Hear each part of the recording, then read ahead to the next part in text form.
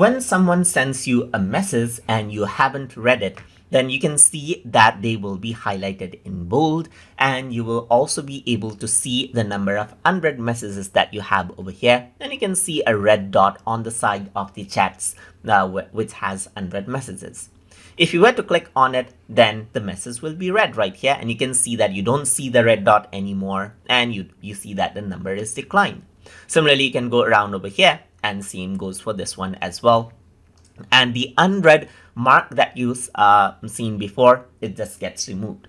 But sometimes what happens is that you may open up a chat and you may not be able to reply it right away, and you might wish that it was unread for now, so that later you can see the notification which reminds you to reply to that particular message. So in that case, what you can do is you can select out the chat which you want to mark as unread, and from where you want to mark it as unread. So let's say I want to mark the IDK section as unread.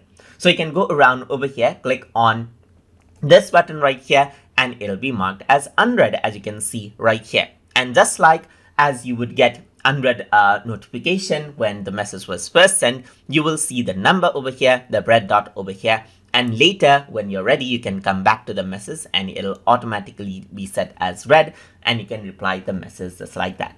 And that is how the unread feature works inside of Google Chat, and you can mark things, that is mark conversations are as unread inside of Google Chat. So hope you guys learned something as always, and as always, please like, comment, share, and subscribe.